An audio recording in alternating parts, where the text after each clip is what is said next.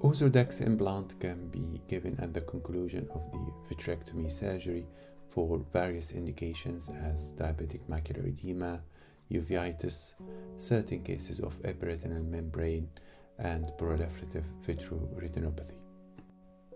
I prefer to make a separate injection site for the Ozurdex, as I do most of my surgeries using 25 gauge trocars. Once the needle is inserted, I flip the viewing system and I gently push the plunger for slow release of the implant inside the eye. The main tip here is to avoid shooting the implant towards the macula.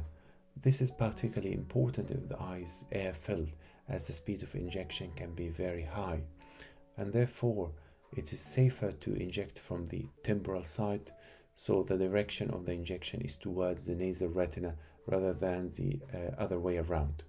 Once the implant is injected, I gently do a little massage of the injection site and the trocars, and the surgery is concluded.